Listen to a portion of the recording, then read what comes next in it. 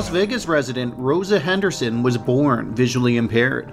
But when she put on eSight glasses for the first time in 2017, her life changed in an instant. Some of the things that I was doing that I hadn't ever been able to do before was like see a poster that was posted on the wall across the room, able to zoom in and see the people's faces that were sitting around me, just seeing people's details. I mean, I could tell that there was humans sitting there before, but I couldn't tell if they were wearing glasses or if they were looking at me or, you know, things like that. And just being able to see things in clarity that being born visually impaired had never been able to do before. Like many people who find they can have their sight restored by this device, it was a joyful moment. And what did that feel like? Amazing. It was a tear fest. It was very emotional. Luckily I was there, you know, by myself. I didn't have a lot of people around other than the people doing the demo, because it would have been pretty embarrassing. Now, almost 2 years later, Henderson is not only an eSight customer, she's working with them as a coach, helping new users become accustomed to seeing the world through their new eyes.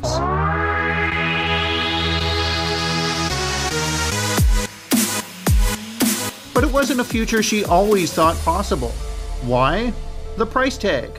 When eSight first launched, it cost a hefty $10,000 US. I couldn't afford eSight. I found out about eSight, and one of the first things that goes through your mind is like, well, why even try if I can't afford to pay $10,000? And then luckily, because I was able to seek out resources, I was able to go through the disability services here in the state, and through their assistance and showing them that I had the capabilities and the potential of being a self-independent person that could be viable and seek employment, they were able to help me purchase the unit.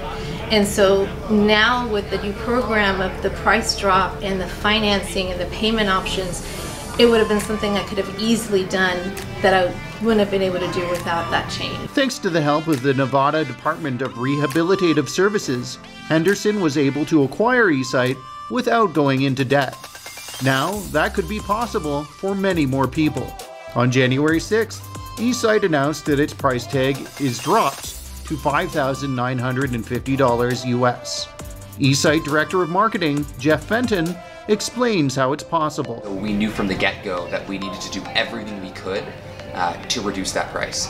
And that included hitting certain milestones in terms of user growth, in terms of our overall operations, and ultimately in terms of our cost to produce it. And we've hit those milestones. So very, very recently we were able to get ready for this price drop.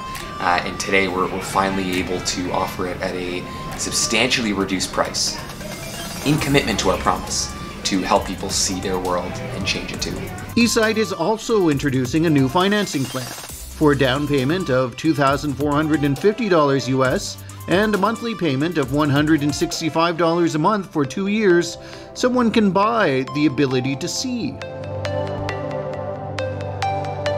Here's how eSight works. A small camera on the visor captures the image. That's enhanced and relayed to 2 small screens right in front of the user's eyes. The user can adjust and control eSight with an attached handheld remote control. They can even stream other content. Fenton says eSight has thousands of users after about 2 years on the market. With this lower price point, that could quickly multiply.